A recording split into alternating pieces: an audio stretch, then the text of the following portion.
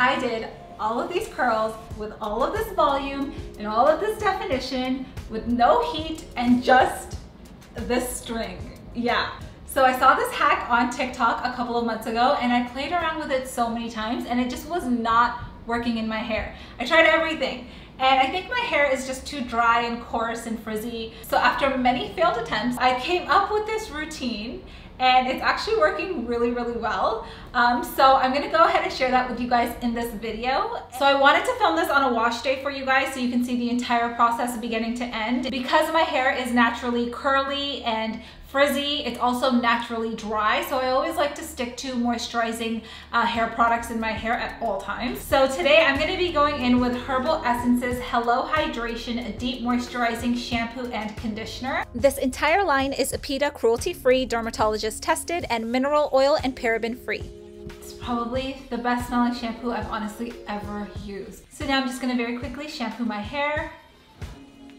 They gave me a very nice lather, so I know my hair is nice and clean. So now I'm gonna go in with the conditioner and I'm gonna go in mids to ends.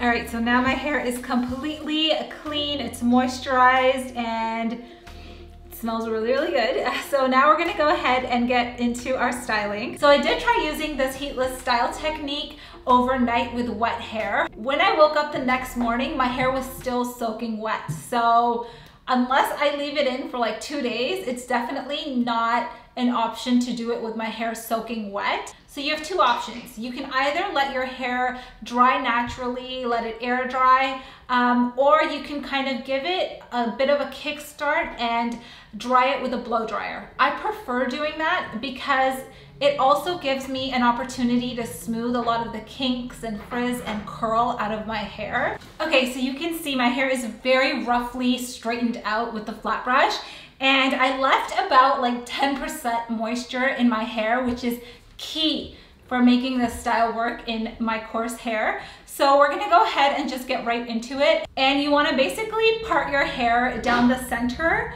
all the way back so that you have kind of roughly 2 even sections. And I'm gonna grab my rope string and we're gonna make it kind of even all the way to the end.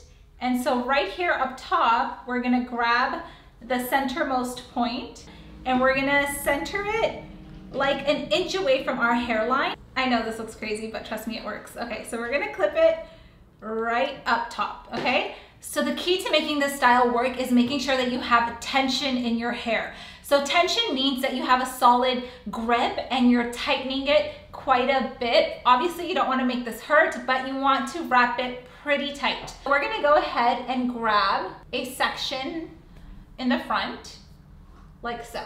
And all we're going to do is grab our robe and we're going to wrap it all the way around. And literally, that's it. That's all we're gonna be doing for the duration of this style. So now we're gonna grab a second section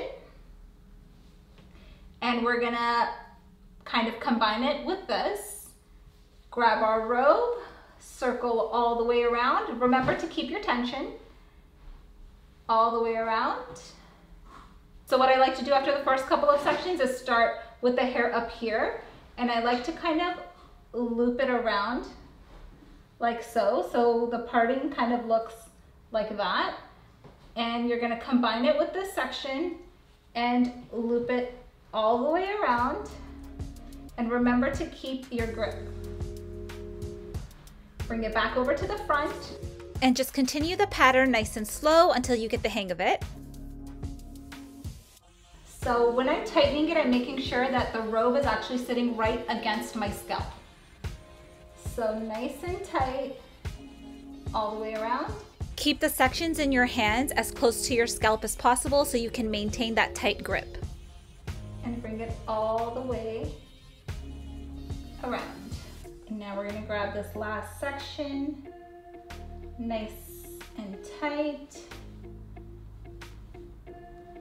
And continue rotating all the way around, nice and tight. And as you're wrapping the remainder of the hair, you want to give it a gentle twist as you wrap.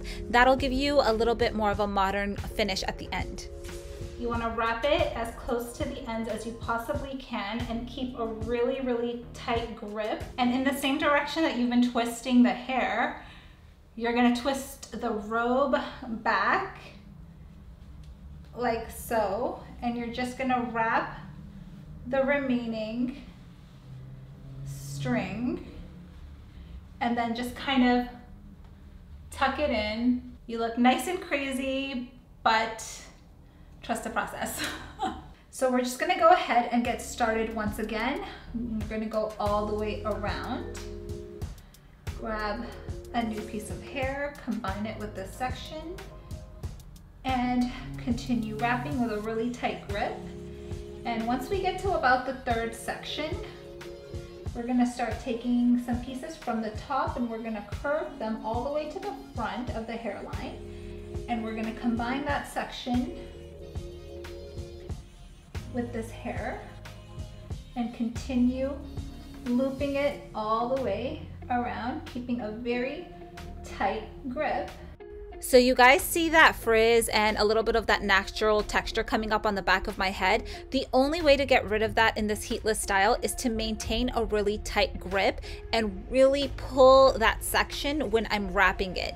If I wrap it loosely, all that frizz and all of that natural wave is gonna still be there at the end and it's not gonna look polished. So make sure that you really stretch that hair out on the roots as you're wrapping. And you'll notice by the time you get to the second side that you've pretty much gotten the hang of the pattern and you should fly through this section a little bit quicker. Make sure it's nice and tight when you get to the ends and give it just a couple of extra twists in the same direction that you've been wrapping and loop it back and wrap it all the way around, making sure those ends are nice and secure. And then you're just gonna kind of take a little